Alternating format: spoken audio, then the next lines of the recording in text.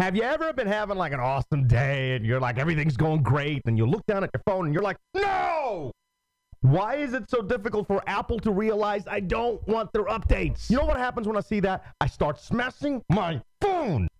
I start smashing the back of my phone. Basically, what you're about to do is give the middle finger to Apple. Felt kind of good, didn't it? All right, let's do this. Go to your settings. Once you're in your settings, you want to go to General. Hit that General tab like a boss, or like somebody that wants to turn the notifications off. All right, then you want to go to Storage and iCloud. Hit Manage Storage under Storage. Your app's all going to load up. When they do, scroll down to iOS 9.2. Delete that mother. I got your back. You're good to go. You don't have to smash your phone. I might have some anger management problems or something. I don't know. I'm out of here.